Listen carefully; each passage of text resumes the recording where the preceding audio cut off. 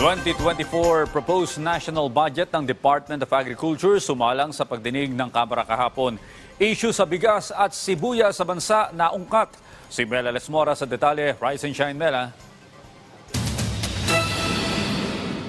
Kumpiyansa ang Department of Agriculture na walang rice cartel sa bansa. Sa pagdinig ng House Committee on Appropriations ukol sa panukalang pondo ng DA para sa susunod na taon, isang issue sa bigas sa mga pangunahing natalakay. Ayon kay Agriculture Senior Undersecretary Domingo Panganiban, bagamat may naitatalang pagtaas ng presyo sa bigas ngayon, tinutugunan na nila ito at makakaasa ang publiko na wala namang rice shortage sa bansa. Ginagawa na rin nila ng paraan para makontrol ang presyo sa merkado at mas maparami pa ang supply nito.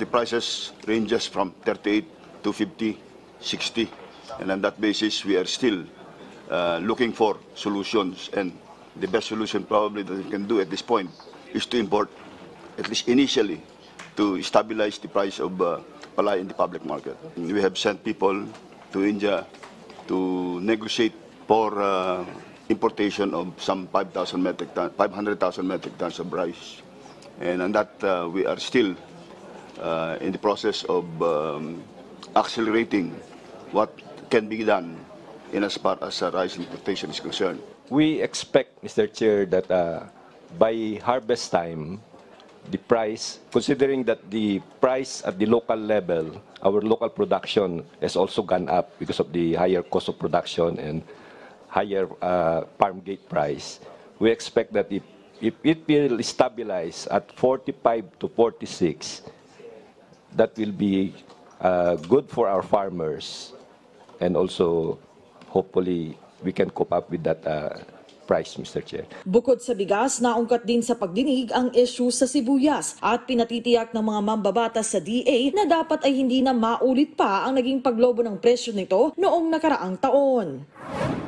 The Undersecretary for of DOJ under Hieronymus C. is conducted case conference and case build-up together with the Philippine Competition Commission, the AMLAC, DTI, and the Department of Agriculture to build up the cases against those responsible for the onion increase of onions, price of onions last year, sir.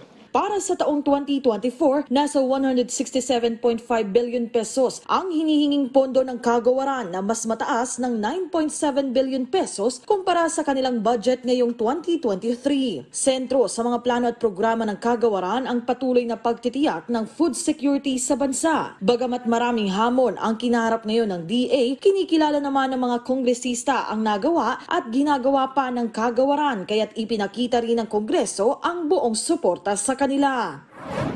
We must reaffirm our commitment to fortifying our agricultural programs, ensuring the resilience of our food supply chain, and fostering an environment where both our farmers and consumers can thrive.